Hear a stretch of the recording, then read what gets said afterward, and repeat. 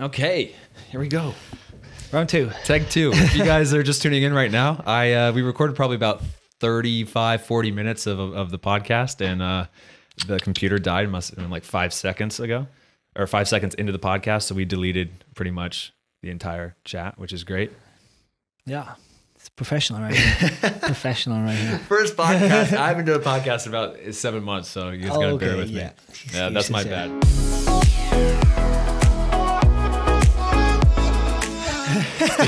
Welcome to the podcast. Thanks. It's about time. Yeah.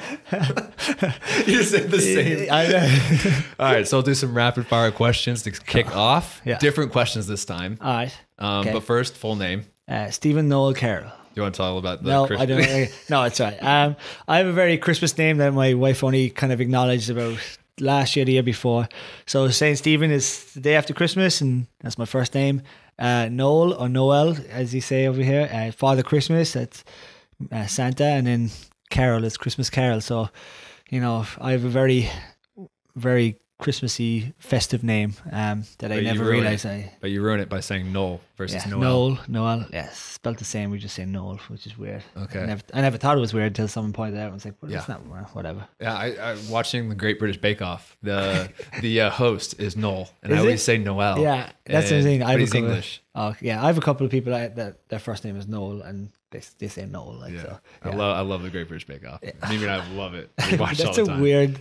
weird thing to be loved. Like, I think she was like, you gotta watch this. It's a really good no, series. like Gordon Ramsay chopped or anything like that. Like, no, just I love Great it. British It just Bake Off. reminds me of like just coziness off. It's usually the new season's an off season, so it's like watch that. It's the best, man. I love it. I get so into it. But when I first started, I'm like, this is stupid. Maybe I don't want to watch it. And all of a sudden, like 3 episodes in, I'm like, oh, the puff pastry is terrible. How do you mess up puff pastry? Yeah, you kind of you get judgmental after a while, I feel like. Mm-hmm. All right, so age. I'm 30 years old. I'll be 31 this year.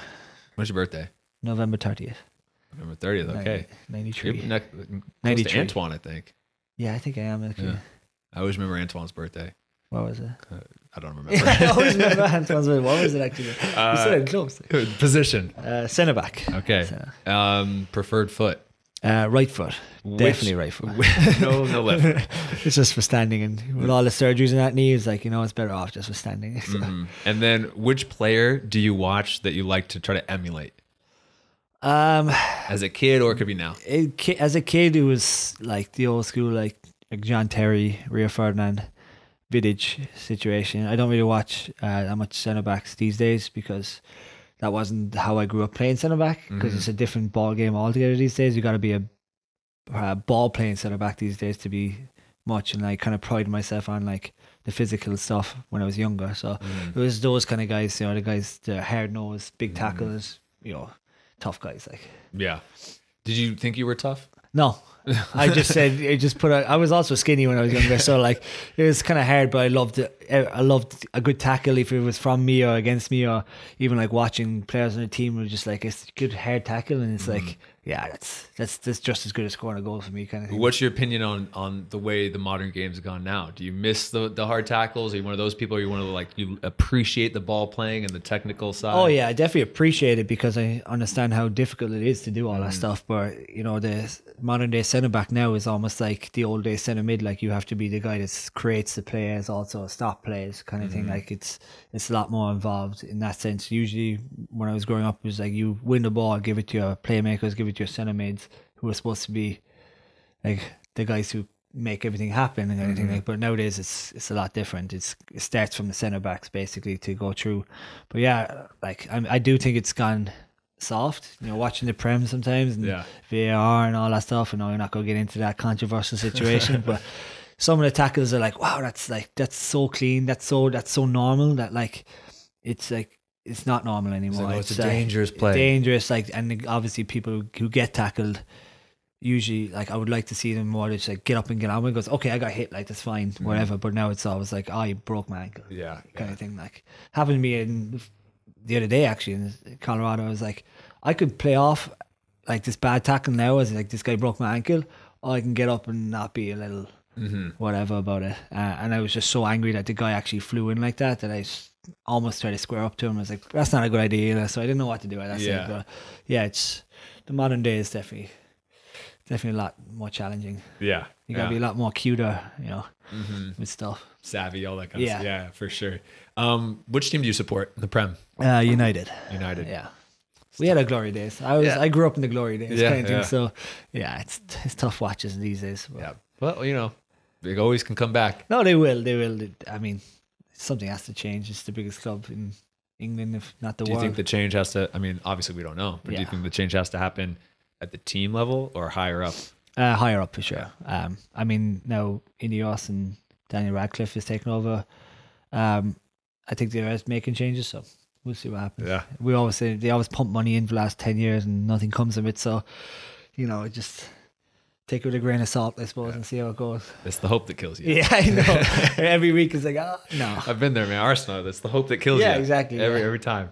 Okay, awesome. So, one last rapid fire question, actually. Let's say you're on death row. Okay. Okay. Did something really bad. Okay. But you get your last meal. What would that be? This is going to be no shock to anyone, but it's going to be a cheesesteak. Cheesesteak. Yeah, I'm a big Philly cheesesteak. Philly cheesesteak. I'm a big sandwich guy. Anyone asks me in the field house for the last 5 years, Jack asks us every year what's our favorite food, and I just put down sandwiches. Man, just give me a sandwich. Any kind of sandwich you make, I'll smash that. That's it's the weirdest thing I would want. I know. I just love sandwiches. Do you want any sides with it? Do you want fruit? Mac and cheese, obviously. Mac and cheese. Yeah. Like a lobster mac or just classic? Just classic mac and cheese. Man. Okay. Yeah, I'm big. Easy to please then. Easy to please. What about I'm not picky. I'm not a picky eater, like per se, but it's just like those things are just comfort food. Like very filling and tasty. Okay, and you drink? Drink? A Guinness? Are we going alcohol then? Whatever you want. What's your last meal? I would definitely have a Guinness. Yeah. But I would also like a can of Coke. Okay. A can of Coke. Can of Coke. Yeah. I always have like once a month. It's like on an off day or whatever, like my fast food meal. And I'll have like a full on soda. Only once a month? Mac. Yeah, probably only once a month. I have like a cheat snack every probably 4 or 5 nights out of the week, like a bowl of ice cream, cookies, whatever. Really? But only once a month I go off the deep end and have one huge McDonald's Wingstop meal with a full sugar Coke, like all that. Oh wow, we are definitely different on it. I get that like once a week, like if not twice a week in a situation. Right. Yeah. Well, some of us are pros and other people. Yeah, I know. This is like the most pro I've been in my whole life this year. Like, and it's killing me. Like the off season, I was killing me. I came back from Ireland in December, and I just felt large, and I gotta do something about it. Chicken, rice, and vegetables, proteins, like just straight water. So the whole month of January and into February, I was like, wow, I feel great, but I'm just sick and tired of eating the same thing over and over again. It was terrible. I mean, there is something to the mental side of doing and appeasing that side of you that needs to have that, because if you go too strict for too long, and then you can only go so long until you go off the deep end with whatever it is. Just ask a couple of Reese or anyone on the team, and they don't know how I still play, but with my diet in season, it's like just give me any food. Yeah, I'm just I've heard, if you don't want to cook, Big Macs it is. That's all right. Let's go. I think it was Ruts said that you and Matt Lewis eat like toddlers. No, that's just a terrible thing to Rutsy say. Matt Lewis eats like a toddler. He's a chicken tenders and fries kind of guy. Like that's it. Like and tacos, he's just weak for tacos. But me, like I eat like I said, Philly cheesesteak, mac and cheese. Be very satisfied with that. But like I eat everything. Like I eat seafood. I eat whatever. Do you like vegetables? Yeah, I'll eat vegetables, but like realistically, I don't put them on my plate. But like, okay, it's not as if I don't like them. It's just like I could put more other stuff on my plate right now. You know. I'll get 2 scoops of mac and cheese instead of 1 and vegetables kind of thing. Like, but no, Rutsy always says that. He always says I eat like a child. It's like, I don't know how he says that, because I eat everything he eats. Yeah, yeah, it makes sense. Yeah, I guess we'll see. But so Matt Lewis is catching strays then. Oh well, he deservedly so. Like he's if it's not a taco, then he's probably not eating it. Like it's weird. He loves tacos so much. Like that's funny. Okay, so now we'll go into like what we've experienced about an hour ago. Yeah, just going through your story. We're just prep talking it through. Getting it done. So, born and raised in Cork. Yes, Ballincollig, Cork. Yeah, and we'll do the expedited version this time. Right. But then you played for local club teams. In Cork. Yeah, so Wilton and Ballincollig, then back to Wilton by the age of 16, and then. From then I got picked up by Cork City's Academy under 19s team, 16, 17, whatever. then that gave me the opportunity to try and get on the first team, which I took for that 1 year. So I was on the bench for a couple of games in the Irish Prem and played the cup games and stuff like that. But yeah, I was only young at the time. I didn't have like a full paid contract yet, but I had all the amenities of it. Like, like I said, I being FIFA, like Football Manager, being taken out of school to go to games, kind of thing. Like it was a fun time, and I really thought I was going to make it big that time. Like, but yeah. And your dad had punched a pretty famous. Oh yeah, that one. Yeah, my dad played soccer until he was probably, I think he got hurt at 16, maybe 17, but in his teens anyway, late teens. He played with Dennis Irwin because they lived next door to each other, and Dennis Irwin was obviously a defender. My dad was a striker. He had to play centre back one day. He was so useless at it that Dennis Irwin kept chirping him, and then my dad just turned on and punched him right in the nose, broke his nose, and he was on the same team, obviously, whatever. And then obviously Dennis Irwin went on to being the best right back in United history, and then my dad blew out his knee and never played again.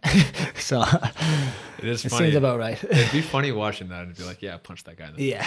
Yeah. He used to tell me that when I was young, and then he used to be like, so like, I'm not embarrassed about it. He was like, don't be telling people that. And I'm like, I think it's pretty funny. Like, so I know. So now you go on podcasts. I should throw him under the bus. Yeah. I mean, I don't think that's anything to be embarrassed about. I mean, that happens in the team more than you would think about how on you are with your teammates about trying to perform, trying to win. Yeah. And it's not like a bad thing to be that competitive. Obviously, you don't want to be punching your teammates in the face too often. No. But if it happens once in a lifetime. Yeah, I've actually. I mean, how many people has he punched and broken their nose? Never. I don't think he's ever punched anyone ever again. Now he's told me anyway, but I don't think he's ever done anything like that again. But yeah, it was funny that he did something like that to such a famous person. I can tell you to be just like, she. That's funny. And then so you also played hurling and Gaelic football. Yeah, hurling and Gaelic football. Hurling up until I was about 14 or 15. Gaelic football until I was 18. Because then I got literally banned from my own club because I played the foreign sport, which was soccer. Like, and I was with the Cork City 19. So I played. They were hounding me for weeks. It was a very big deal in my town. Like my managers and selectors and club managers and like people like next door neighbors and stuff were like coming to my house to convince me not to play the soccer game before we played the county final, it's called, which is the cup, the state final kind of thing. And they were coming to my house having conversations with my dad. My dad was completely against the GA. Like, he did not like anything to do with the GA. Every time I had to go training, he was like, no, go yourself, I'm not bringing you down to that place kind of situation. Like, because he knew what they were like. They were very old school, like Irish, like traditional, like stuck in their ways, and they always obviously called it the foreign sport, the soccer. So it was a very big deal in my town. It was like talk of the town for a while that like, oh no, Stephen's not going to play a soccer game because he's got the county final that day. And then I just conspired with my manager, with the manager of the GA team. He's like, look, I won't say anything, like just go play, because it's like no one comes to us, the youth games, academy games, but like come straight after. Like, so I went from straight off the pitch into my dad's car. Funny enough, I omitted this. It's like I was driving my dad to my next game because, like I said, my dad didn't want me driving to any GA event at all. So I get off the pitch dying. Like, I just took a knock in my calf, and one of my buddy's dads who was at the game gave us poachine, right? It's called poachine. It's moonshine, right? Irish moonshine. What's it called? Poachine. Poachine. Yeah, and it's like I Irish. thought you were trying to say poutine. No, like it's poutine. It's like Irish moonshine. Okay. It's clear liquor, and like it's so strong, like that. Like you can put it on your legs, and it works as like DP, or it works as like Tiger Balm kind of thing. So my dad was like, "You're driving, and before you drive, rub this into your legs." So I was like, "Okay." It came out of like a shopping bag. Like, it was so old and dingy, and it had like mold around the bottle. And I'm like, "What is this?" And he's like, took it out, and it just smelled like spirits, and he rubbed it on my legs, and my legs got really hot, like red hot, and I was like, I'm stinking of booze right now, and you want me to drive across the city to go to my game and then go in there and like whatever? And he's like, yeah. So I went straight to the game. Then we ended up tying the final, and I had to go to a replay, but then word got out that I played that game before, and they banned me for a year. So I wasn't allowed to play the replay. We won the replay, but I wasn't allowed to play the replay. I was like a water boy for them. I had to jump the fence, and I was not allowed on the sideline, so it was crazy. Yeah, that's so funny. Yeah, that's what an Irish story. Rubbing your poutine. Yeah, I forgot about that. Actually, it was like, yeah, my buddy Jason Ford, his dad. On your way to Gaelic football. Yeah, and I was like, he made me drive his car, and I was like, Dad, if I get pulled over right now, they're going to be like, who's drinking in this car? Like, and I was like, and you're terrible. What, 16, 17? I was 17, 18, I think. 17. I think, yes. 17, but whatever. Yeah. Yeah, that's funny.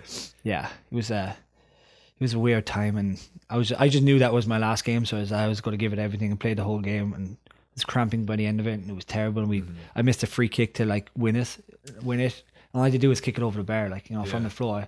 But it was just my calves were so bad that I cramped when I was kicking it. And I was like, and then they blamed me for the replay. I was like, come on, boys, give me a break. All these guys knew, all my whole teammate knew that I was like, you just played a 90-minute game. I was like, why didn't someone else take this free kick? Yeah. That's funny. Tough. Yeah, it happens. Yeah. To some people. I mean, I've never experienced that. But, no. Yeah. But then, so when you were doing this, you're playing hurling, you're doing Gaelic football, you're playing the foreign sport. Like, how often were you training just soccer, like in a week? With a team, or did you do individual training at all? Definitely not. No. It was just all the gritty. Yeah, it was like ball work. We trained soccer like 2 or 3 times a week, maybe. I think it was probably twice a week, but we played Gaelic football and another twice a week. For one, sometimes I could go from one sport to the other that night, kind of thing. Like, but like one thing about Gaelic football is that I've never been so fit in my life. I know I was young at the time, but like once I finished Gaelic football and that was it, like I could never get back to that fitness. It's just absolute warriors in that field. Like it's like the hardest sport ever to keep fit. And once you get older, then you got to get bigger. Like it's very physical. It's like, wow, if I stayed with it, I would have been like one of the fittest guys ever. But it was such an interesting sport. Yeah, it's high pace. It's tough. It's like you get battered around the place. Yeah, you know? It's I'm not going to pretend like I can understand anything that's going on. Yeah, it's because I've seen highlights of it, and I've seen there's a lot of people in the stands from the videos I've seen, and it's just I'm like kicking 15 up to their on hands. 15. There's this huge pitch. It's like way bigger than soccer pitch. Like it's positions. There's like 6 backs, 6 forwards, 2 midfielders. It's tough, like especially if you play midfield, which I did, and all I had to do is run box to box the whole game, like and just chase a guy, which was demoralizing sometimes when they're just so fast. Yeah, and then so by the time you got a little bit older and Cork City started getting interested, which is the best club in Cork. Yeah. There's Cove Ramblers as well, but they've always been like the lower team. Roy Keane played for Cove Ramblers actually. But Cork City was in the city of Cork, like, and they were the biggest team back in the day. And so at that point, that's when you had talks with your family, and you're like, I need to focus on just one sport. I can't be doing this and Gaelic football and everything else. Yeah, like I said, first take, it's difficult when you're in that spot because like being known as the soccer player then, because you're with a high caliber team in Cork that like, and you're still playing Gaelic, then you're already kind of disregarded as like he can't go any further because that's not a good look for situation. And sometimes I thought I could get more opportunities in Gaelic football, but it just didn't seem like anyone really wanted me there, like coaches and stuff like that. Like they all knew that I was the soccer player, like kind of thing. A couple of my buddies and like my best man was gave a good crack off it as well. They're still playing to this day, like at this age, and but like back then they were like Cork Miners, which is like the state team, and they were like way more interested in those players who were like true Irish, like Gaelic GA players, like hurling and football, like and traditional players kind of. So yeah, I was always looked at as a soccer player. So at that point, I kind of knew I was on the way out anyway. So. And I obviously like soccer better. Yeah. But I didn't like soccer better. I actually preferred Gaelic football. It's just that like there was more opportunity for me in soccer. Like I think for anybody too. Like you said, at the top of Gaelic football, you're getting kind of treated well. You're getting some stuff paid for and everything, but it's not professional yet. No, it's not professional. Exactly. So it's like everyone wants to be a professional soccer player. When I was younger, I was playing on the green and the grass with all my young friends. Like, so everyone wanted to be a professional. Like kind of thing. Like wanted to be like Dave Beckham or whoever's. Dennis Doran or Thierry Henry kind of thing, like back in the day. So it's like, we want to be those kind of people. Like. What was your best memory at Cork? Best memory at Cork? Funny enough, the only memory not the only memory, one of the funniest memories I came up with was I've only ever got one red card in my entire life, and that was with Cork City, under 19s with Cork City, and I got 2 yellows within 20 seconds for 2 tackles, which I thought they were completely fair. It was up in Dublin against Shamrock Rovers, and like just went after or just took a guy down, whatever, yellow card. He then the striker backs up to me. The guy took the free kick, played it to him, man took a heavy touch, and I cleaned him out again, and the ball went over the fence into the next field, like, and it was gone. And I was like, whoa, what a tackle. I get up and it was a second yellow. I was like, oh. And he started crying there, and then it goes, what? What is going on? But that was one of the funniest things. But yeah, we won it. We won a double with the 19s, which was never done before. It was like our first year, and like we were not supposed to, because the Dublin teams are like, Dublin players are really good. Like, this such a what's the cup called in Ireland? The cup, the tournament. Like you said, you won the double. The double is like the league and the cup. I think it's Enda McKinney Cup. It's just a national cup basically. It's just nationals, like, so like we have a league obviously where we go around the country, but there's a cup games involved in that as well, cup tournament. But the Dublin teams are supposed to win it that year because they are very good. Like, they have so much talent in Dublin, so many people in Dublin. They have so many professional teams in Dublin. Like, Cork City was always going to be second best, but we won. We beat everyone out that year, and I think they won it again the next year after that. So it was a pretty good team, like, so. Yeah, that's good. Yeah. But then you said with the academy, when you were with them, basically you had a couple good years, and you got some opportunities to be on the bench. You get some really big teams. Yeah. You got to play some preseason games and some cup games against some big teams. Yeah. Do you want to list what those teams were? Well, the preseason ones. Well, they weren't preseason for us. They were preseason for the English clubs. You're not on the same schedule, like the same calendar. I don't know what was going on really, but it was like it was in the summer at one point. It's basically like international stuff that we'll have this year. Like, we'll have like people come in, whatever. I don't know if it was their break or whatever. I can't remember, but we were playing against like United Academy. I think the best player they had at that time was Yanazai. He was just breaking through at that point. Blackburn was there with I can't remember the goalkeeper's name. English goalkeeper, long time number one for England as well. Patterson was there for Blackburn, and then we played Watford just when they were getting promoted to that crazy goal that they did with what was the goalkeeper's name again? They played for Arsenal as well. Blonde hair, tall guy. I don't know. He was playing that day, but Gianfranco Zola was the manager for them, so we got to meet him and all that stuff. What else did we play? United, Blackburn. I can't remember now. It was a long time ago, but yeah, played those games, and then like obviously the only competitive games I played with the first team was like Munster Senior Cup, which is just cup games that involve everyone. It's kind of like a smaller version of the Open Cup because it's like amateur teams playing that as well and stuff. So I only got that, and then I got a couple of call-ups to like the actual bench in the first team. I'd say like a handful of them. I never got any minutes for that one in the actual league, but it was still a cool experience. Like, to be around such high-end professionals that like had such great careers already. Like, and I think that it's very intimidating. Very intimidating. Yeah, I mean you're in a full stadium on the bench playing like what you said, high level. Yeah, and at 17, 18 years old, watching that first real moments in professional footy, like that's pretty cool. But it sucks you didn't get some minutes at some point. Thank God I didn't, because I would have made a fool of myself. You think so? I was terrified. You don't think you were ready? No, that's one thing I've always where I kind of comes to terms with it when I started playing professionally here, is that like I was not ready at that age. So that's when I see like guys come through with Detroit now, like, so sometimes I kind of have like a go often, but at the same time I was like, think about me at that age, it was like, wow, it's like how intimidating this is, and how tough it is to like get you mentally right for it. It was tough, like, and like thinking back when I was doing it, it's like, oh my gosh, they brought me on, I would have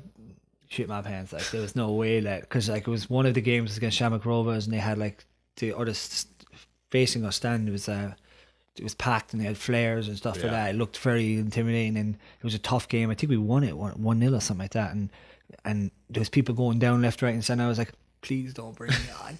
1-0 up here against Shamrock Rovers away, and I was like, don't bring me on, please. Like, and it was but I was just there for laughs, like, kind of thing. Like, it was great, like, but yeah, it was intimidating time, so thank God I didn't go in. I was not ready. I wasn't ready until I was probably 20, 21 at that stage. Like, it took me another couple of years to realise it was like, it's not that.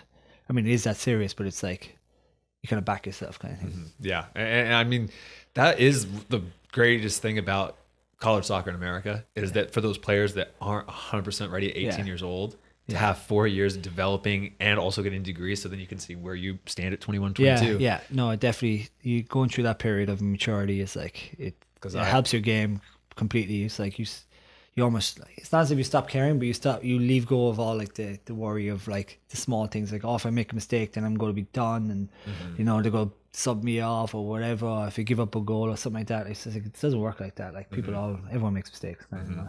Yeah, I mean, I was not ready 18. Yeah, I'm not ready at all. I don't know how I bluffed my way into that spot. Into that situation, I don't know how, because one of the other guys that was with me, like I said earlier, he's still playing to this day. Like in Ireland, like he was ready. Like you could see it from day one. Like he played so much for them as well, Cork City, over the years and stuff.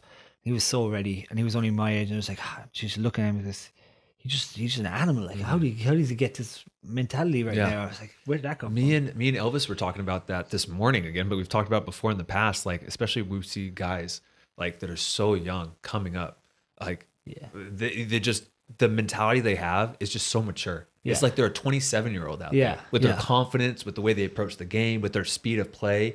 Like one Fidel Barajas, I always talk about this kid at Charleston. This guy like came out 16, first real experience. I mean, he's been with Sacramento Republic a little bit, but like first contract really. And the first day, I'm like, this guy is just toying with us. Like we should be toying with him, and he's just dribbling, doing it so confident. Yeah, like I still don't have that mentality. No.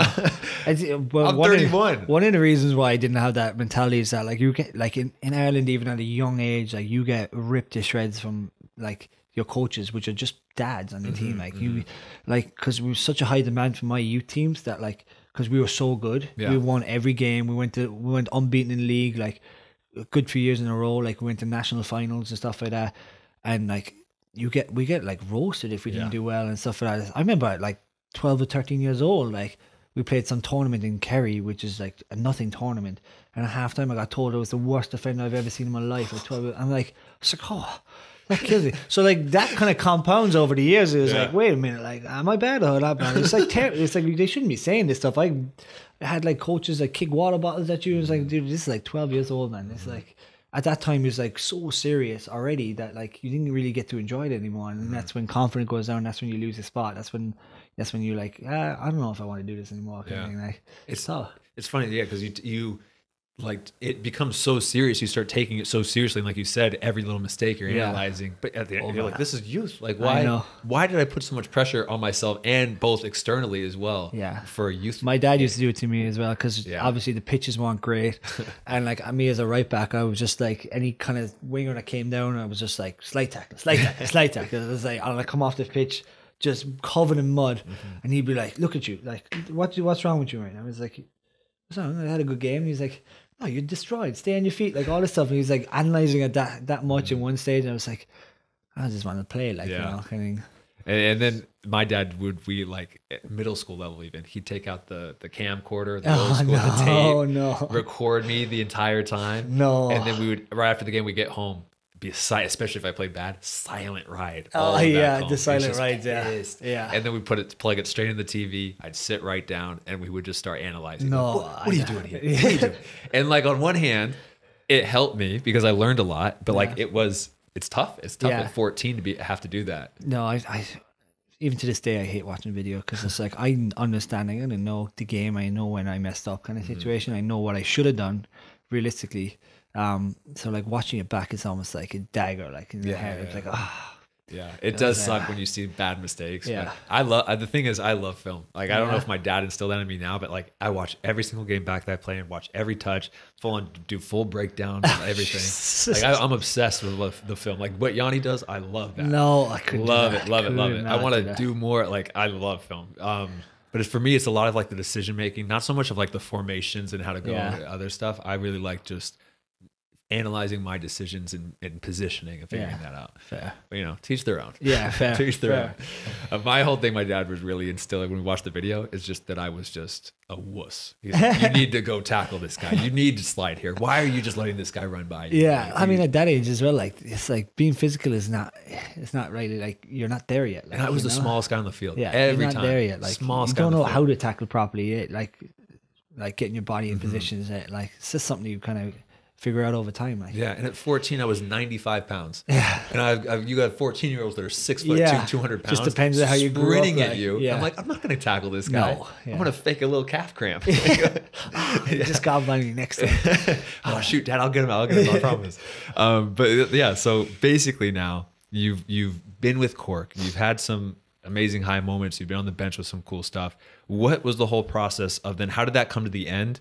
And then how did this new opportunity come up? Which, again, we've talked about in take one. Yeah. But run us through what happened there. It was pretty abrupt, to be honest. It was like I said earlier, I was just breaking through. Like there was a lads holiday that you get every year when you finish when you finish high school that like everyone goes on, your parents pay for. So me being naive, I went in and told the gaffer that like, you know, my parents pay for this. This is mid-season. Like, can I go? I don't play, like, you know, stuff like that. Like, just like, oh yeah, that's fine. Just when you come back though, can you go out on loan to a local club, like a local men's club, like Munster Senior League is called. And I was like, yeah, that's fine. Like I said, I would have done anything to go on this holiday. So I was like, I would have washed his car if he asked me to do it, like anything. Like, so yeah, I was like, yeah, that's fine. And then when I went to that club, then like kind of lost contact. I wasn't playing that much. I wasn't physically ready for the men's game yet, especially in Ireland. And he got the sack then, I think, mid-season of that men's league, and you know, I kind of got hung out to dry. There was no, because the things he was telling me before when I was on the bench and these things, like the pre-walk on the field and stuff like that, he'd be talking to me like, you're going to be the centre back of this club one day, like just stick with it and stuff like that. And that was giving me loads of confidence that like my career is going somewhere. And then when he got the sack, then obviously everyone got cleared out. There was nothing for me anymore. Like I said, I didn't know where or if I had a contract at all to begin with, kind of situation. So yeah, I was kind of stuck in no man's land. I had to go to college. My parents would force me to go to college because I needed to do something next. And then I found like this athletic course that does an associates, but you also train, but you get paid to do it. Like it's called FOSS, and you go training with all the Cork City boys. I was telling you, the guys that didn't want to go to college either, they were still trying to make it like I was. So it was like we had a sick team. We were training every day. We go to class for a couple of hours. It was almost like an academy situation that like you go to school and you play during the day and you get paid every week kind of thing. So I did that and then end up finding that thing on Facebook, the little link to scholarships in America. And I just randomly just threw my name down and gave them a brief insight of what my playing career was, and that was obviously good enough for them to call me the next day and they're like, come to Dublin, we'll get you a scholarship to America, you just got to come play this game tomorrow, or whatever it was, tomorrow or the week after. And my mom was like, I'll bring you up, and she brought me up. It was 3 hours away, played a game. He was like, sign this form, we'll get you to America, no problems at all. So I was like, okay. So basically I would say overnight my life kind of changed. It was like, all right, that's now my next step. How do I get involved? I got to do SATs, visas, you know, still playing, still trying to keep fit with like my uncle's team, just to keep the men's game up, like stuff like that. And you know, I was working on the side as well just to save up my own kind of cash. What were you working at? Just a convenience store that was in the middle of the town. Like it was almost like Christmas work. Like they hire a lot of young kids during Christmas when it gets hectic and stuff. So I was doing that and then just saving up money, and then the following August, then I think it was probably less than 12 months, and I was already gone to America. It was changed overnight kind of situation. Yeah. It's so much of that in the football world is like that, where it's just like you think you're going down one path. Yeah. You envision that's where the path I'm going to take, whether that's to the pro level or even if you're already a pro, you think you're going to continue down this way. Yeah. And then all of a sudden, so quickly out of nowhere, it's gone. Stuff changes. Yeah. And then all of a sudden, you're packing up and going to Detroit or wherever it is. Yeah. It's like it's so crazy, and I feel like you just get used to it as a pro. Yeah. About how that's your life. That was now. That was the first taste of like actually like pursuing it properly. If everything else I kind of fell into and it was convenient, it was like Cork City's there, it's 15 minutes from my house, like so like it's just natural progressions. I didn't have to do much thinking about it. This one was like, well, I don't want to go to college anymore. At least I got to go to America and travel a bit, like, and at that point as well, my mentality was, I'm going to get something out of soccer here. Like, I'm not like the famous Denzel Washington guys. I'm leaving here with something kind of situation. Like, so I was like, a free degree, get to travel. One of my buddies went the year before. Like, he loved it. Like, he was in Nashville. He loved it and stuff like that. And I was like going off his word. It's great and stuff like that. So like, I was like, I might as well do something with it. And, you know, you never know what goes comfort after that. But my professional career at that point was over. Like I fully checked out. It was like, no, Really? I going to college just to play soccer. Like, so you thought like, I'm going to get this degree and I'm either going to come back home or do something, but just to play as like a means to the end to get school for free. And school and an experience, travel, like and stuff like that. Because it's very doom and gloom in Ireland. Like when it comes to that, like we're doing the same thing over and over, and it's like I just don't see myself in this situation. I don't seem like I fit in this situation either. So it was probably something I needed to do. Like it's either that, or I probably would have stayed for another couple of years and immigrated to Australia, like a lot of Irish do, or New Zealand and situation. Like so. At that point, my career was done. I was just playing. I was playing at a pretty high level with pretty cool guys and traveling a lot. So I thought it was like, that's a good way to see it out, like kind of thing. For sure. It's funny how the different approaches that people take it with the college level. It's like you get players that are like, this is a means to the end. I'm only here so I can one day get a pro contract. Yeah. And the other players, they're just like, I'm going to do my 4 years, have fun. Again, if I had a different mentality, a lot of things would be different. Like if I pushed myself to go to bigger colleges, or if I pushed myself to even did more research in the situation of like professional structure in America, how it works, didn't know anything about drafts, didn't know anything about nationals, didn't know anything about D1, D2, NAIA, JUCO, none of that. So I didn't know anything. So I was, like I said, my mentality was the one that kind of almost hindered my pathway to where I am now as a professional in America. But like I said, like I don't really regret anything right now. It just would have been taking me somewhere else. Yeah. And that's, I mean, there's so much to it. We're saying this is before, like really pre-social media with all the just abundance of information where now you could go and go Google or watch a YouTube video about whatever. Yeah. And I think I have a YouTube video on the college system now. Yeah, exactly. I'm plugging my own channel. None of that. Like I said earlier, like I didn't know where I was going. I knew I was going to Tennessee. It was Pulaski. It was like whatever. Like, but I saw videos of them playing like in nationals. There was no stadiums. It was NAIA. Like there was only one American. It was all internationals on my team. Like, and all of them came from sick clubs. Like we're playing guys with like came from like Real Sociedad academies, like Spanish academies, and like all these players that like couldn't get D1 things. Like I was being told I couldn't get D1 because of the background, but I was never paid in Ireland. So it's like I was at a professional level, I was at the team, but it's just I didn't get to sign that final form to get paid. So like I could have went D1, but I was being fed the wrong information again, like, and it was very sneaky like that, which again a lot of things would have turned out differently. But it is what it is these days. It's again, like I said in the first one, but like I think it's so funny how you have that. Like you get these Europeans, UK, where all these people come over. Hey, Scarlett.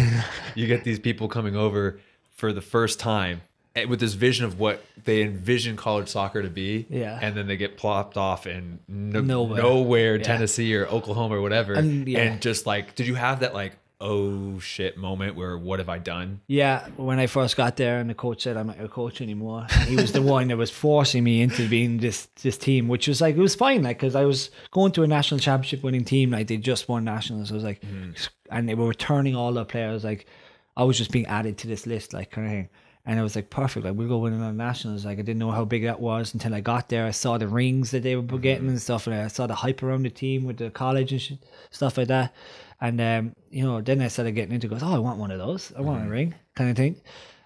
Then he left, and I was kind of stuck, and everything went kind of downhill from there. And when I got to my house, that I was supposed to be okay with it, like I was saying earlier, my parents were making sure that I had everything set up for me, like with a house and stuff. And I go, everything's fine. Get there, it's just a bare bones house, nothing in it, not a couch, not a mattress, no nothing.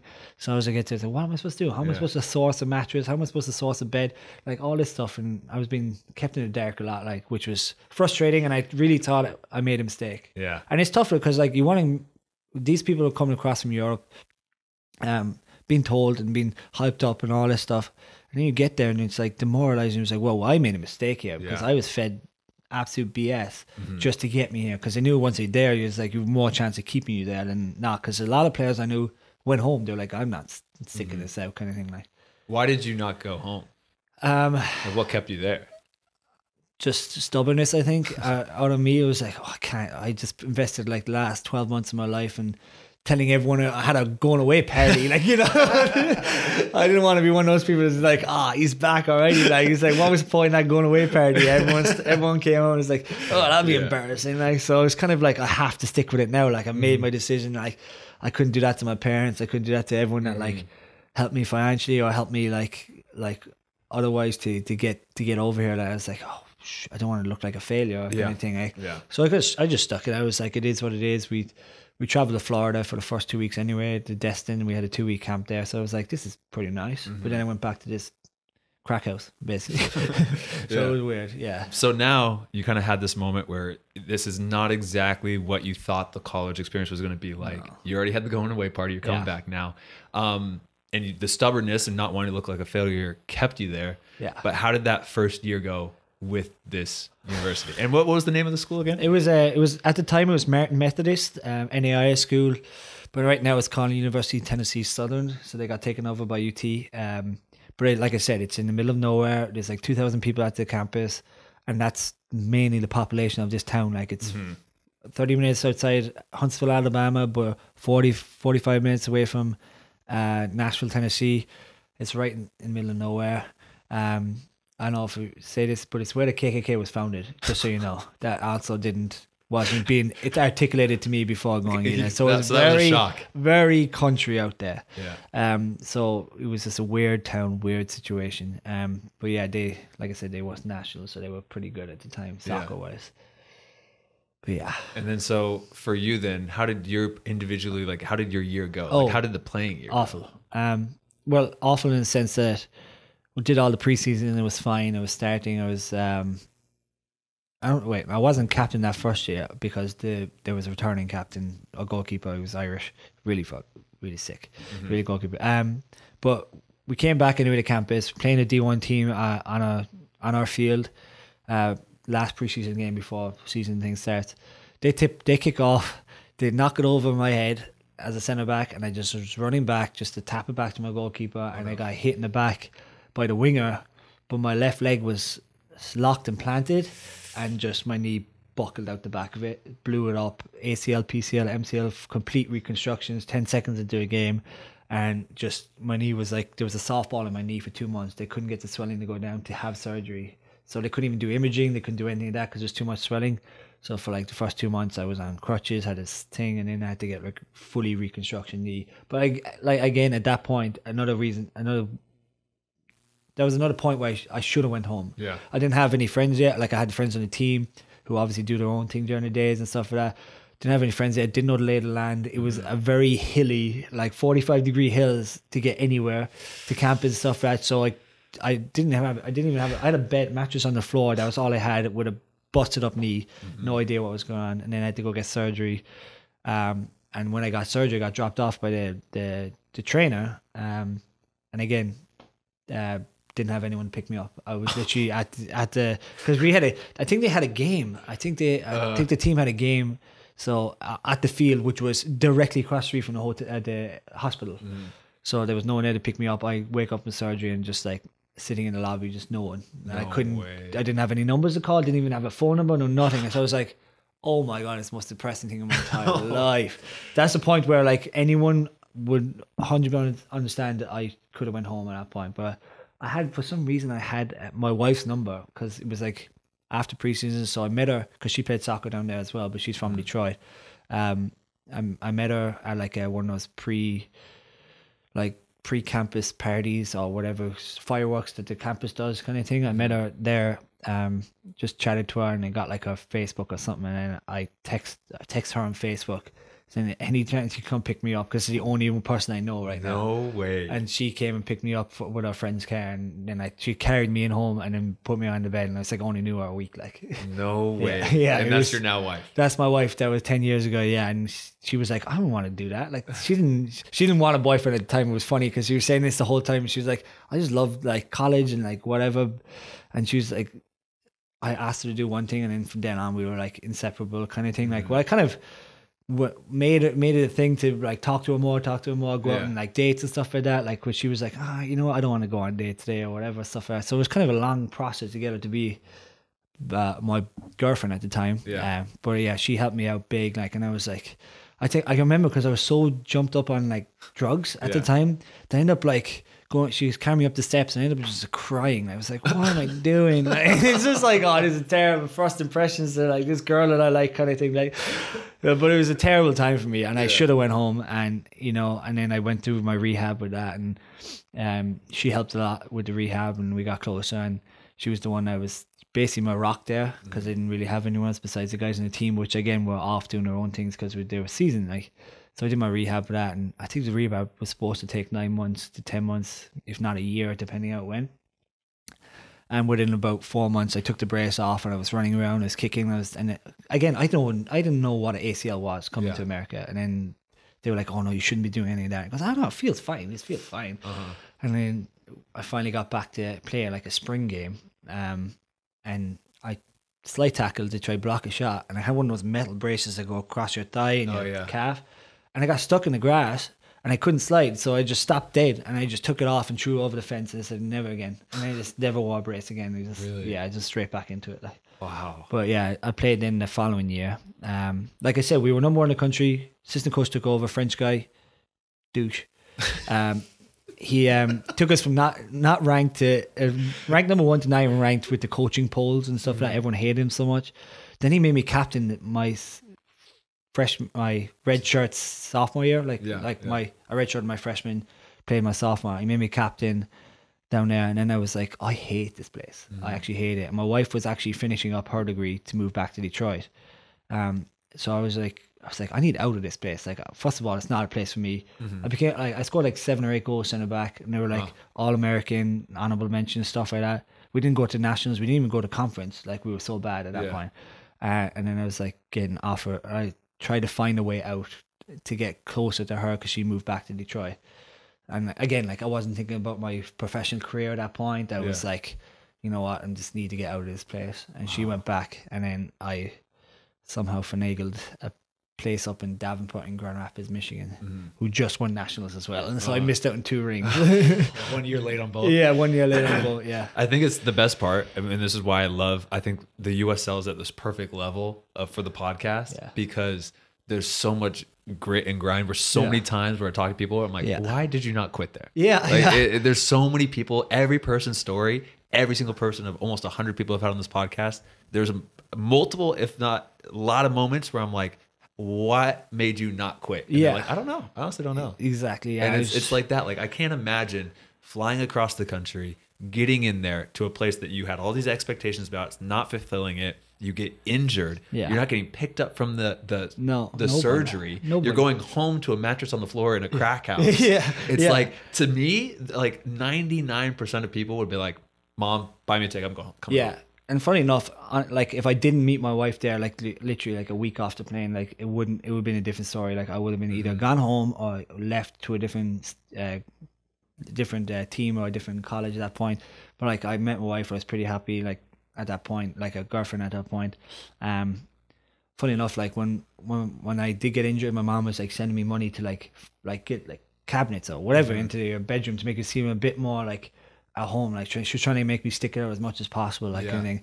And I came home from rehab, and still not walking, like, I was just on crutches and stuff like that. And Antula, her name is Antula, my wife, and she was in the bedroom on the floor trying to put together all these IKEA closets and stuff like that. She had no idea what she was doing, so I ended up having to do it all myself with a broken knee, like hurting like so bad, like just to put it all together. It's like, I can't walk around this mess now because you created this mess. It was terrible. That's crazy. I didn't know that's how you met your wife. She played on her team, were top 5 in the country. They're still top 5 in the country right now. Even that was a long time ago. Like, but she played with World Cup players. She was pretty good. Like, so. Wow. Yeah, she bounced around Michigan for a minute, and then found her last couple of years in college was in Tennessee. Yeah. Dang. Yeah, that's funny. And again, I love like the butterfly effect of everything, and the little things that kept you there or whatever. It's like Facebook ad that popped up to bring it to America. Yeah.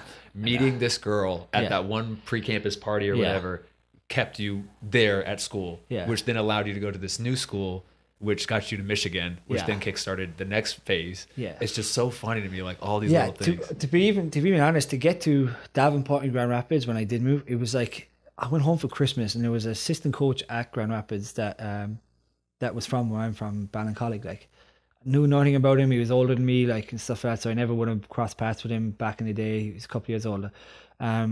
He just I don't know, he got wind when he was at home in Ireland that like he must have known that of players in Ballincollig that was gone to America. He must have known of me or something like that. And then I got a Facebook when I came back in January to Pulaski.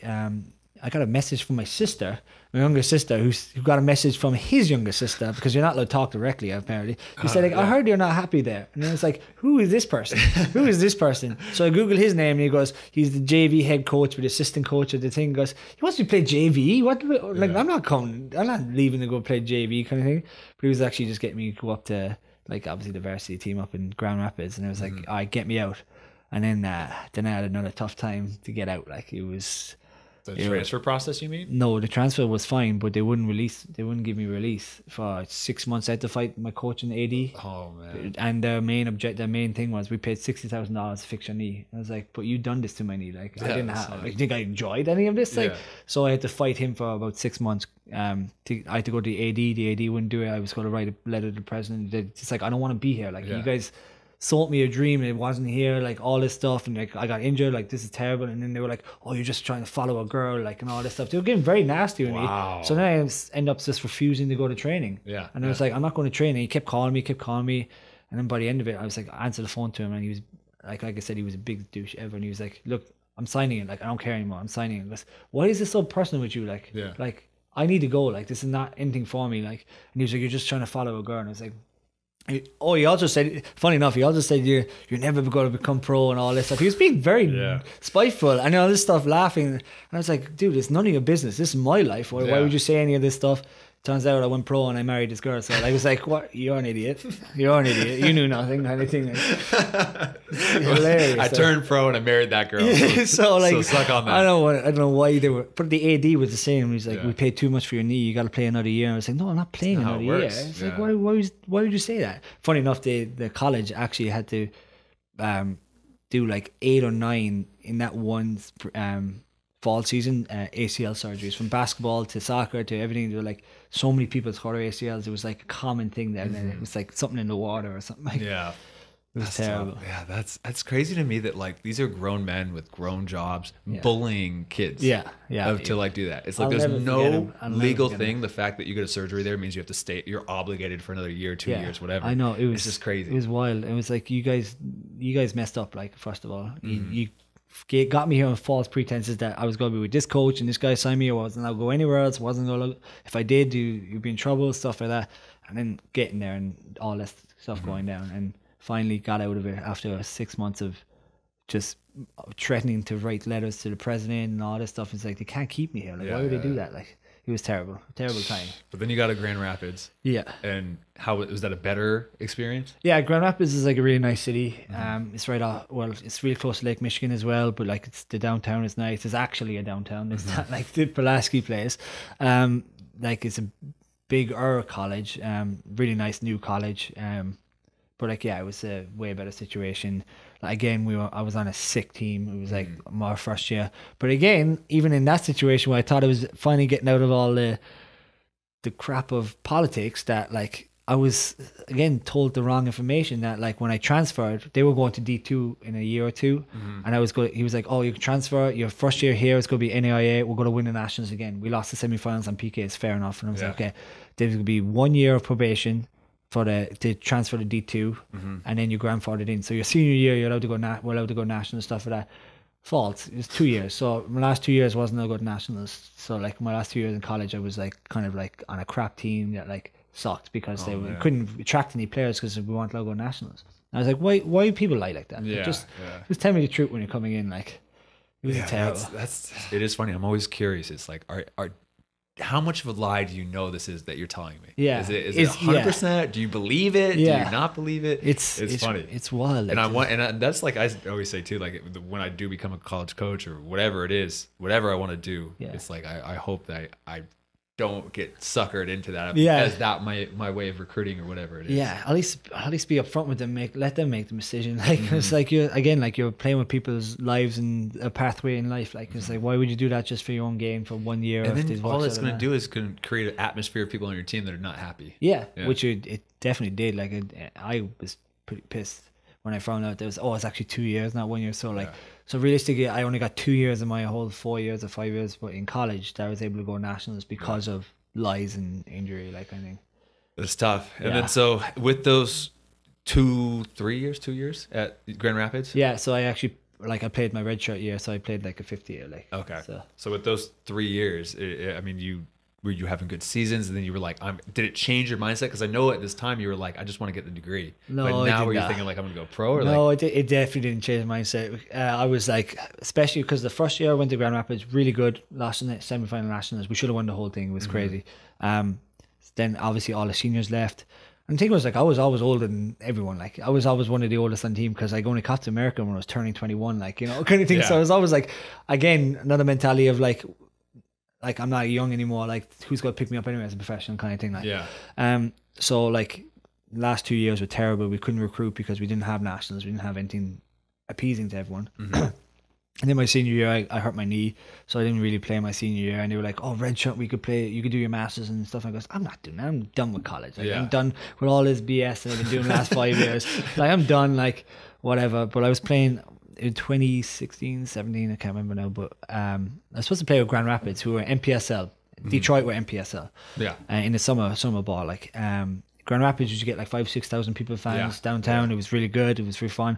And it's really hard to get into because they recruit well and stuff. Mm-hmm. And I was told I was going to play with them in the summer, went home for Christmas, came back, and they were like, "Oh, we actually don't need you anymore. We signed other centre backs." And I was like, "Oh, well, F you then." Like, why was that everything? Like, he was like, "Oh, you never signed officially, so like whatever." And I was like, "Oh, okay." Then I was stuck without a team, and then finally someone said Detroit have a team too, and they're pretty crazy up there. And I was like, "Oh, well, my wife lives in Detroit." Mm-hmm. I was going to go probably there anyway in the summers anyway, so I might as well go over there and live in my parents' basement for the first summer. Yeah. But I had to like give like tape to Ben Pearman, was the coach at the time for Detroit, and he was like, "Yeah, you come play." And I was like, "Okay, fine." So I played with Detroit, and ever since I played my first game with Detroit, Grand Rapids were like, "Oh, you got to sign for us this year." I was like, "No, why would I ever do that? Like, you guys screwed me over already, like for no reason." Like, and it's like, why are you being such a dicks to me? Like, I think, like stuff like that. So every year they're trying to get me to sign every summer, and I was staying with Detroit every summer. Flint Bucks, Michigan Bucks at the time, they were like trying to get me to come there, and I was like, "No, I'm gonna play with Detroit." Then it was what's his name? He was the San Diego head coach last year. Nate Miller. Yeah. Nate Miller was head coach of like the NPSL team in Lansing. He was like, "Come play with Lansing. I'm going to Lansing Ignite at the time, and I'll take you with me in League One." I was like, "No, I'm just gonna play with Detroit." Again, like I wasn't trying to play pro, and I heard terrible things about the league and how much money they make at that time. It was like, especially League One, not even Championship kind of thing. I was like, loads of players in Grand Rapids went to Pittsburgh even, like, and they ended up retiring immediately after that. They were like, "It's not worth it." And they were getting bullied by Bob Lilly at the time, but it doesn't matter, like. But Nate Miller was like, "Come," and I was like, no to him to go to United and then to Lansing Ignite. So I was like, I'm going back to Detroit. And by the time then I was just graduating college, and then there was word that Detroit were going pro, and it was like NPSL Members Cup next. There's like a NPSL Pro edition kind of thing, had the Cosmos in it and stuff. And that's when Trevor took over. And I was like, "Oh, well, like, I'm done playing soccer now," because like he's big time, saw his resume, he's got like 2 Champions League medals, whatever, as a scout. And he calls me and he was like, "Will you come play in 2019 to this new pro league?" And I was like, "Sure, I'll give it a go." On peanuts, like it was like my first straight out of college, like it was just on peanuts, like there was no reason for me to do it. And it's like, I'm only doing it to help out the club, like I've been there a couple of years already, just to see them a little bit of established kind of thing. And then like Trevor just took it to the next level, like he changed the whole like field house to everything, like how you were getting taken care of, travels and stuff. And I goes, "Oh, this is pretty cool," but still wasn't getting paid anything, like, so it was terrible. Well, I was getting paid, but it was peanuts, like I said.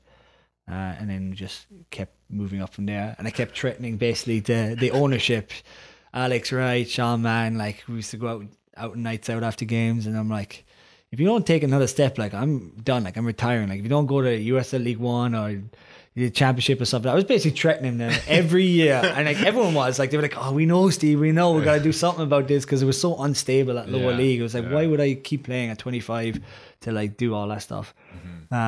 And he was like, and then they finally just made the jump, and I was like, "Oh, now it's legit, like. But it was too late in my life to be kind of hanging my hat on it, like anything. I said I'll play a year or two, and it was the third year of it, but we'll see how it goes forward, like kind of thing. I think it's so funny is that, like, out of everybody I've had on the podcast, 99% of the people, I think you might be the only one at this point, like, it seemed like you just kind of kept on getting pushed almost against your will to the pro level. It literally was like most that. players are like doing everything, clawing, trying to get up there, and you just get pushed and pushed. You're like, push.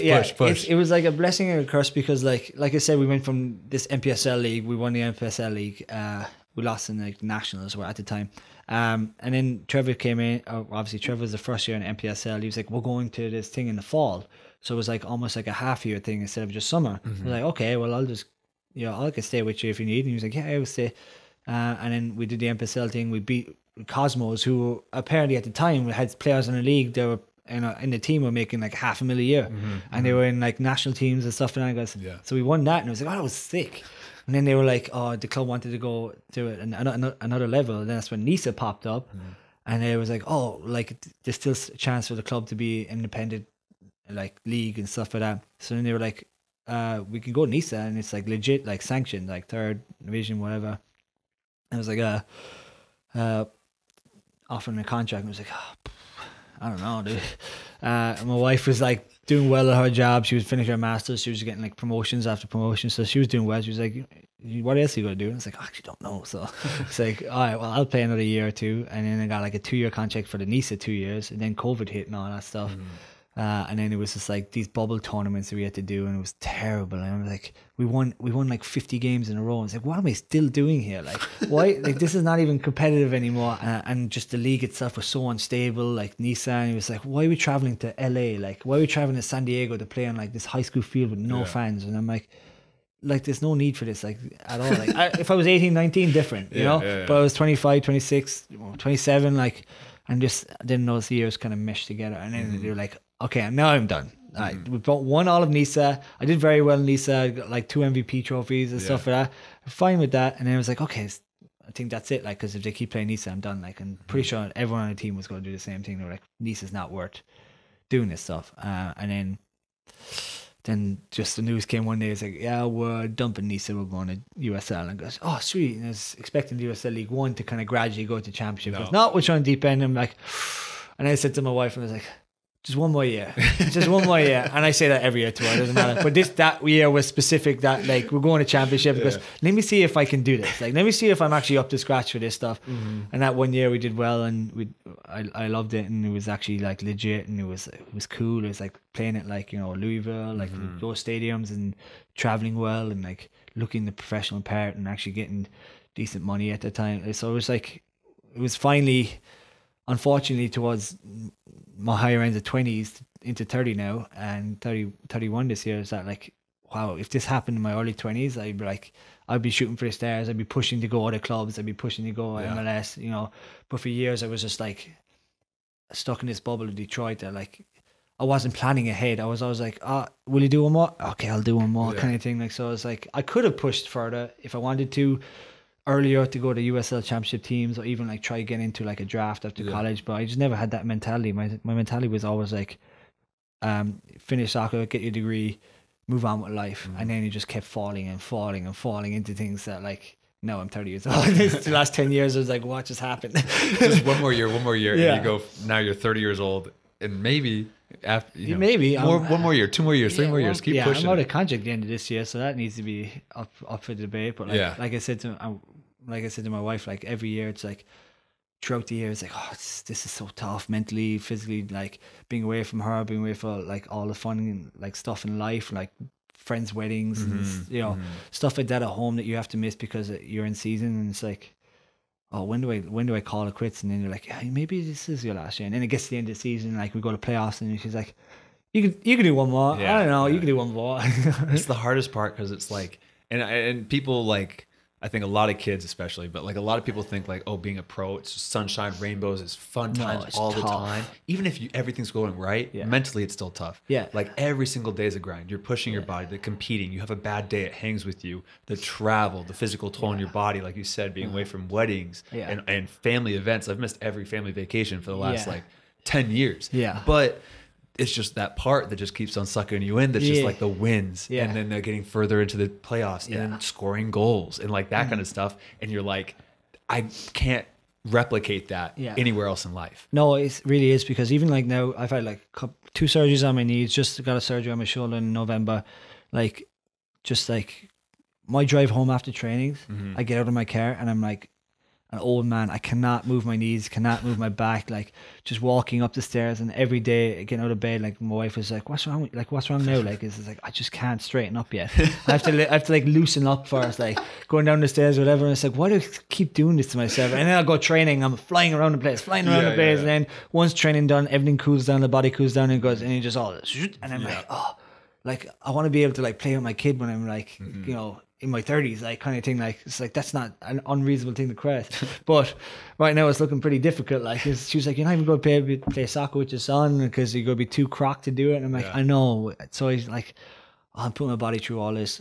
Should I actually keep doing it? But then it's like, you go out there and you do it, and if you have fun doing it, then it's like, it's great. But then like you said, when last year we went through a couple of tough periods, tough patches, it's like, well, I've never had this in my career yet with Detroit, that it's like, oh Jesus, I would love to get, like, we got battered by Tampa away last year, and then Phoenix away we got battered like 4-0, 5-0, 5-1, and it was the only times in my entire life that I got like really battered, like, and to the point it was like on the way home from the airport, I'm like, that sucks so much that I would retire right now if I had the opportunity to. Like, it was so depressing at that time. Like, it's like, am I actually good or am I not good? Like, you kind of question yourself, kind of thing. Like, it was tough, like, mentally, to get over that stuff. Like, yeah, I know. It's and for me too, it's like I've had good years in the USL, and I've had really, really tough years. Whether that tough years were like I've had 5 injuries and surgeries all through it in 1 year. And then another year, it's like, oh, we just have a losing season. And I'm like, thinking to myself, I know I've done it before. I can make playoffs. I can win. I can score goals and get assists.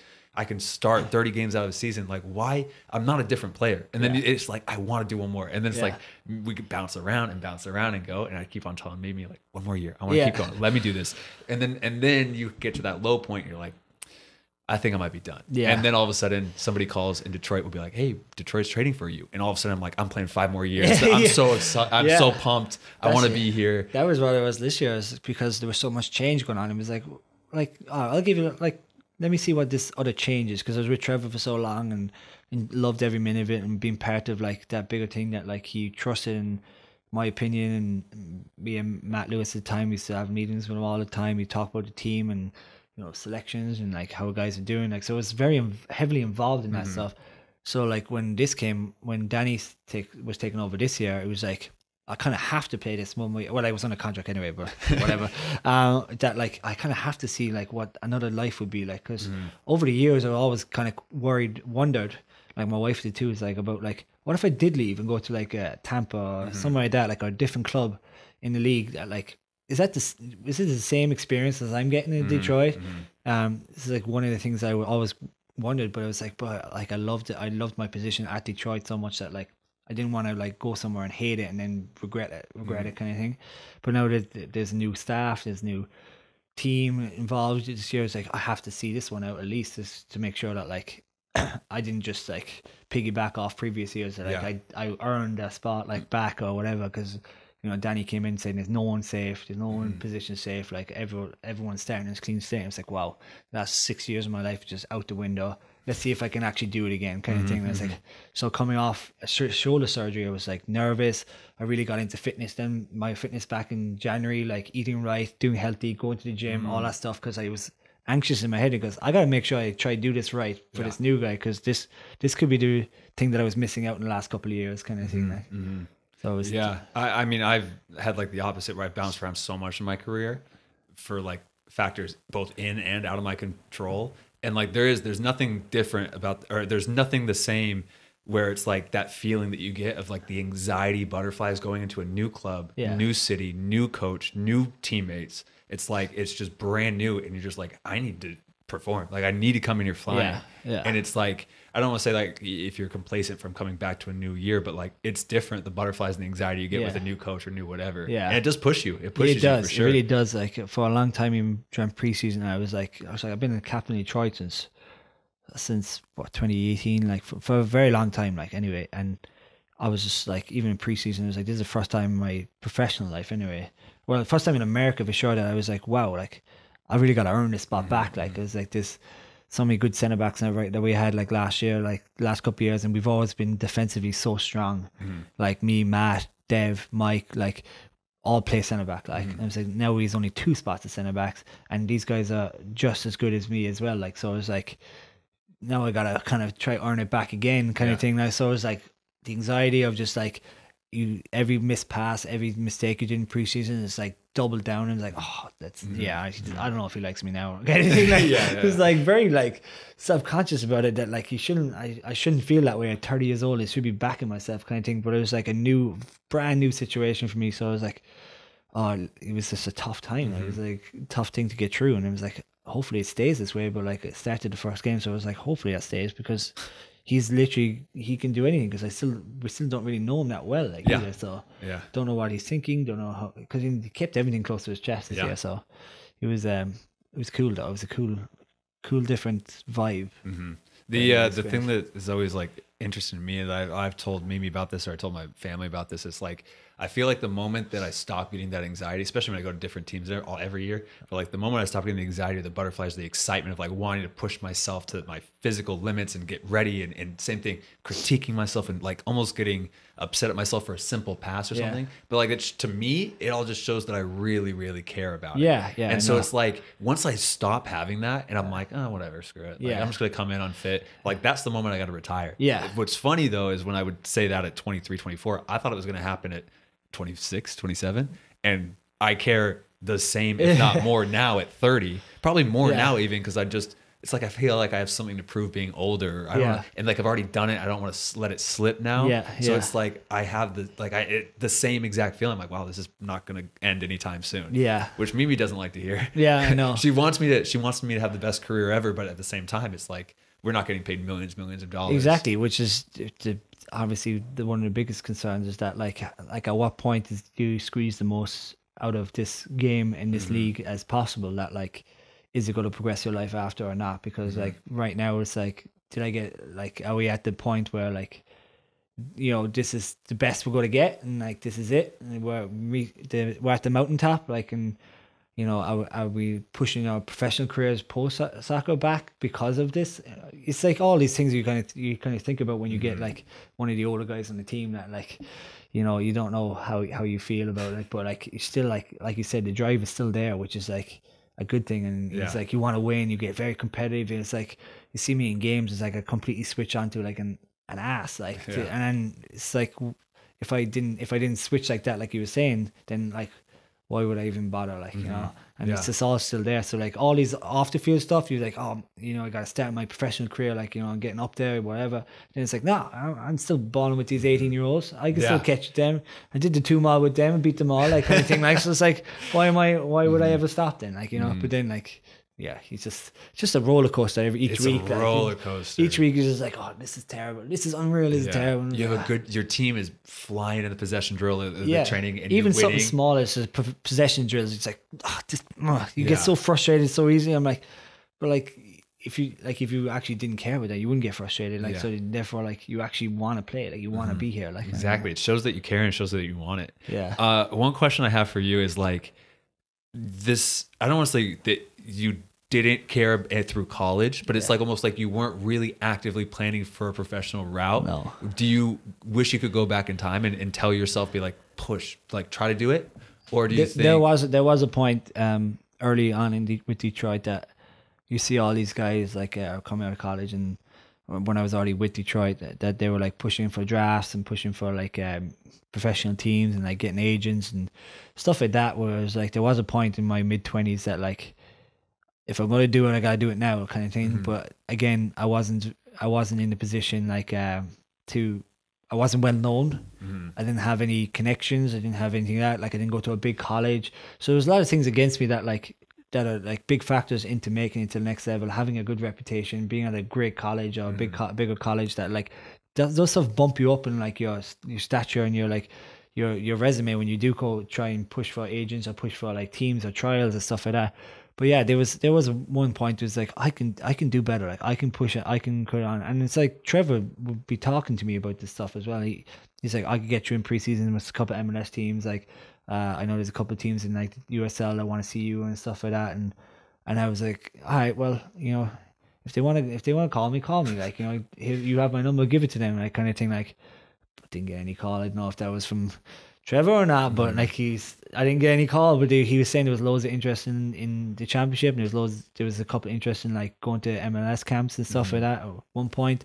And again, I'm gonna have to put that down on me and not pushing that. Like, you know, I can't blame anyone else. Like I said, my mindset from the start was like my professional career was done, and I couldn't see any other pathway to become professional. So getting that information, I should have pushed on it a little bit. I did get an agent for a year, but he had like a mental breakdown and ended up dropping all his players. Oh no! And calling it a day. So I was like, okay, well, I'm done with agents anyway. Like, because Trevor was pretty much my agent. Like, because he was very true, honest guy. Like, so he took care of me in every step of the way, like kind of thing. So that loyalty obviously made me stay with him, like stay with Detroit as well. Big factor in that. And I think that's a really cool thing in your story is like even when Grand Rapids wanted you back, Michigan Bucks wanted you back, you have like from the external factors of people really wanting you and promising, oh, we're going to go League One, we're going to go Championship, we're going to do this. It's really easy to be like, oh no, I'm going to listen to the people that are like trying to tempt me to go to these other teams. Yeah. And it's like, it is true in the game. There's so much stuff that's thrown around, not lies, but just like, there's just a lot of promises thrown around, and I think it's really good to find people that you really trust and that are loyal to you, and then to be loyal to them. So if that's Trevor, that's Detroit City, if whoever, it's like, if you find those really good people in your life to like show them the same loyalty back. And it's like, for me, it's like my agent now, like Godwin at OPSM Pro, the amount of agents I went through at the beginning, and then didn't work out for one reason or another, and then he just was honest stand-up guy, really good guy, helped me, like was there for me in my really, really low periods of my career. It's like, now I'm never leaving. I'm gonna be with this guy until the day I die. That's how I feel with like Trevor and Tiffany. Like they took me under the wing. They literally set everything up front, and they were like, gave me all the opportunities I could have possibly asked for, and then, you know, they took care of me in that sense. And it was just having such a high profile guy be like that close to you, like have that much knowledge. Like the guy recruited R9 to Barcelona. Like, it's like, I didn't know that. He's got 2 Champions League medals. It's like, how would you not take his word? Like anything. And he's not a guy to be a liar either. Like, he's a guy to help you out in any case, whether it be like if you're stuck for something in personal life, he'd take care of you. If it's professionally, like he'd take care of you. Like same with Tiffany and stuff like that. So it was like, I was very comfortable. Like I was very happy with that side of stuff. You know, I would have loved to have been paid millions at the same time. But you know, that made it all cool. And like, you know, there's such a buzz around Detroit about DCFC in the games. Like all my friends and family in Detroit that like love seeing how loyal I am to the club, I suppose. Like one of the Staples guys here, like me and Nate, is still here for a long time, and he was like, I'm known as the soccer guy now, which is also one of the reasons why it's like, it's really tough to retire, because like you're not the soccer guy anymore. You know, you're not the professional footballer anymore. It's like, oh, I kind of like being that person, but I wish I got paid more. I know. It's the identity of that is so much fun. It's like, and that's the thing too. It's like I say it all at the same time, like it's so many amazing things being a pro, and like being even the USL. There's so many terrible things. There's so many okay things, and like, it's hard, and people are shocked sometimes when you say that you're a pro footballer, and then you're like, how much longer do you want to play? And you're like, I don't know. And then they're like, why would you not? There's 2 sides. There's some people that are like, play until the wheels fall off. But you're like, I don't want my wheels to fall off. And then you're thinking also too, I'm not getting what we said about financially and like your career. Is it going to hurt my family later down the road? And on the other side, you have people like, well, you played in second division. Why didn't you retire 5 years ago? And you're like, well, because it's really, really fun. And I really like it. It's really like the lifestyle of the travel, all that, so professional. It's like, it's so cool. Like that's it. It's just like, that's what keeps you going, because you feel like it. You feel like you're doing good. You feel like you're professional. Like, and you are a professional, but in a sense, like you're not the soccer professional that everyone associates with. Like, you're not Ronaldo making hundreds of millions or anything like that. Like, because everyone has a perception of, oh, you're a professional soccer player, you must make millions. It's Mimi and I went out to lunch with one of her friends in San Diego, And I think this is, at the time, probably, I don't know what year this was, but I think probably from soccer, I was making 20,000, I'd say, for the year, which I was buzzing about. Because I'm making 20,000 a year from kicking a ball around. Which has been the biggest contract I had. But in the grand scheme of being grown up, that's terrible. And I remember I went out to lunch with her and her friend, and then it was like, oh, well, I'm going to buy Mimi's and mine. I might as well just buy hers as well, just to be nice about it. So I paid for the lunch, and the girl makes a comment, and she's like, well, the professional soccer players got the thing, and like was saying about how much money I had. I'm like, you have no idea.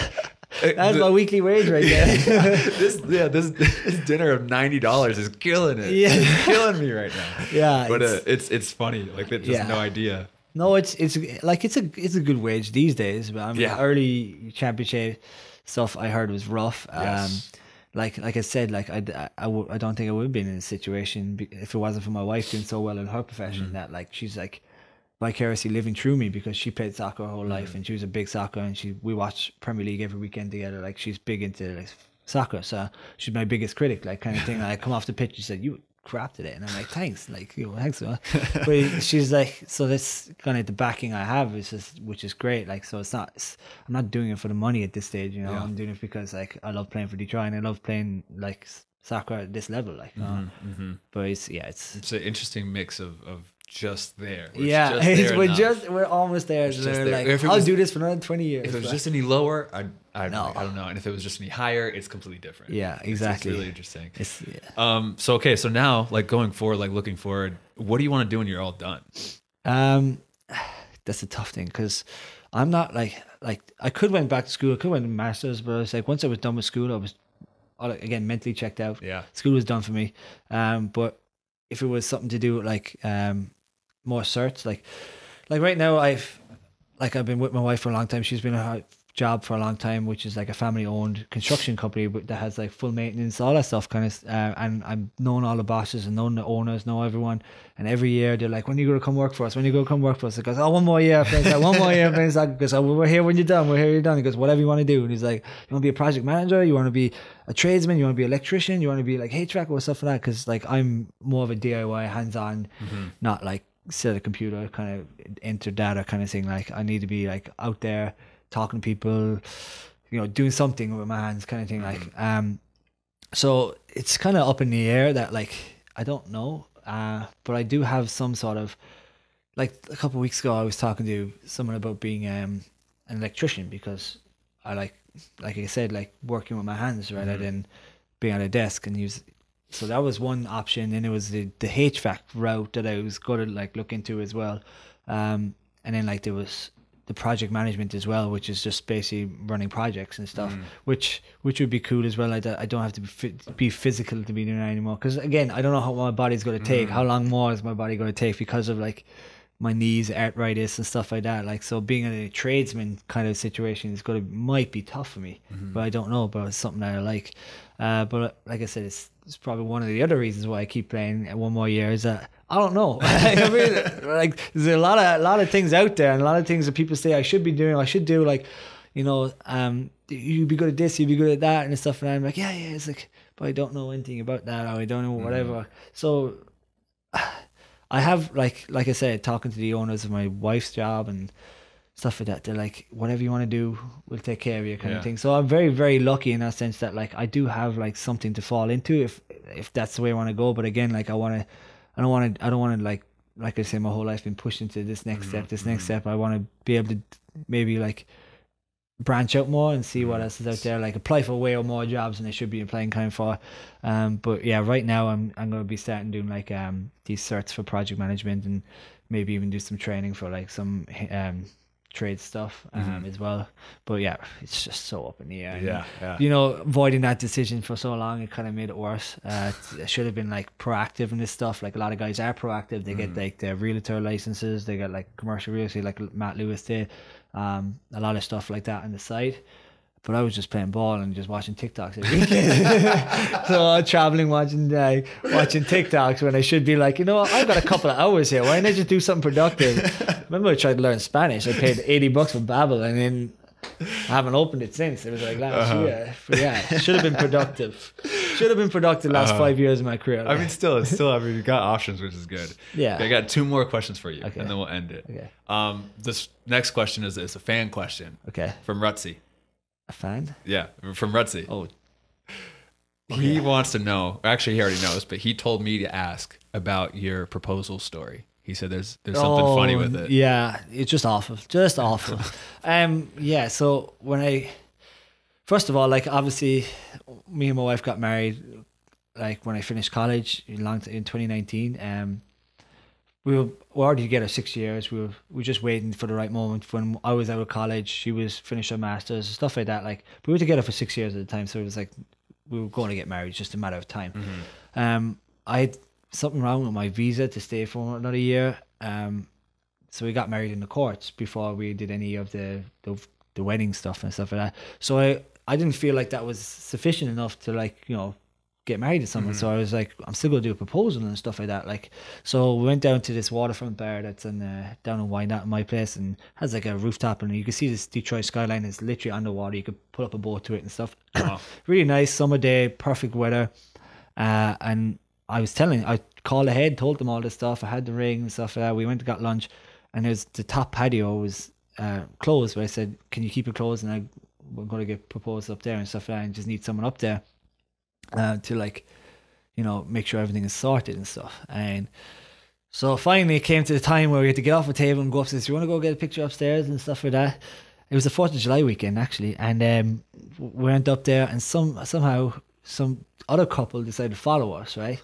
So this other couple came up, they was like, oh, we just want to see this and stuff like that. And I was like, oh, I was just so, like, nervous, even though, like, we already like legally married, like, so I was like, still, like, didn't like doing it in public, kind of. I don't know why. So anyway, they were taking too long, so I was like, oh, gee, I gotta do it, like, because this is getting awkward. We're up here for no reason, kind of thing. So anyway, I just pretended to go down, fix my shoe, whatever, and I took the ring out, and I was saying, took the ring out and looked at her, and the guy was taking pictures of us, like, and stuff like that, and I just absolutely froze. I said nothing. Like, for about 6 seconds, I'd say there was nothing. I was just like, you forgot the words. I just froze. Couldn't say anything. Nothing come out. Did you have a speech planned or anything? I had a gist. Like, I was obviously going to, but the end of the gist was saying, "Will you marry me?" At least get that out. Nothing came out. Completely froze. She just looked at me and she's like, "Yes," and I'm like, thank God, here we go.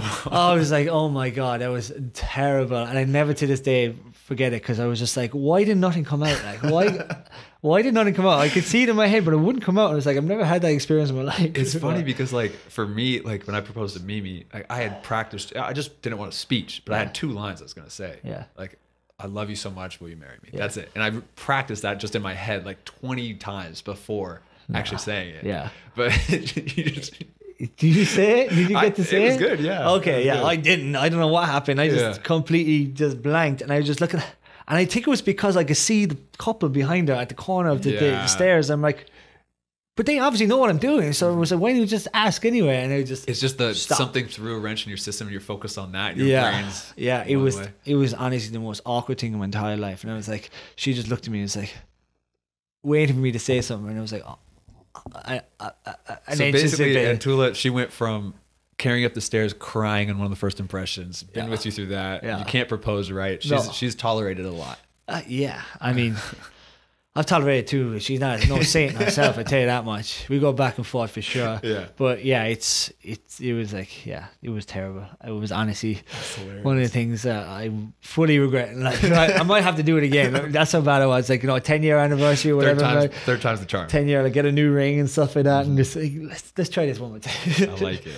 All right, so last question now before we end the pod. A lot of people watch this. They'll be like, DCFC. I don't want to make this seem like it's a big podcast. It's not that big of a podcast, but I'm saying, like, the people that watch it, are gonna be a lot of DCFC, but a lot of them are kids that want to basically follow in your footsteps and become a pro. Yeah. So I always like to end, if you had like one piece of advice that you could give to your younger self or give to all the kids that are watching that want to be a pro, what would you say to them to help them follow in your footsteps?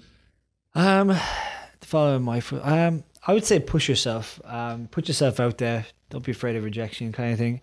It's probably one thing that kind of hindered my career, that, like, I never push myself out there. I get myself out there to make a name for myself, to maybe even go MLS after college, kind of thing. I know a lot of guys do that. You know, in high school and college, they like go to all these camps, go to ID camps, you know, stuff like that, and get agents early. It's like, put yourself out there for sure, because like there was a few times in my life that I could have gotten, you know, further. Like I was invited to that Columbus Crew one that during the summer, and I think Ben Pearman told me not to go. It was a waste of time because we had a game of that weekend. It was like, that's something I could have done, could have got my name out there, and maybe things would have been different. Maybe someone would have seen me, kind of thing. So yeah, put yourself out there. It's like, if it works out, it works out. It doesn't, it doesn't. Like sometimes it's just the way it is, like, you know. But yeah, if you don't give yourself a chance, I don't think you're not going to go anywhere. For sure. I like that. Yeah. Well, I really appreciate you coming on, Steve. Sorry about the first mishap with the first take, but I appreciate you sticking around. What is this, amateur hour? Come on. I mean, it's all solo run. You're seeing it. Yeah. But really appreciate your time. It was a long one because of that mishap, but Sweet. Appreciate it. Thank you for coming on. Cheers. Guys, hope you enjoyed the video. Bye. Cheers.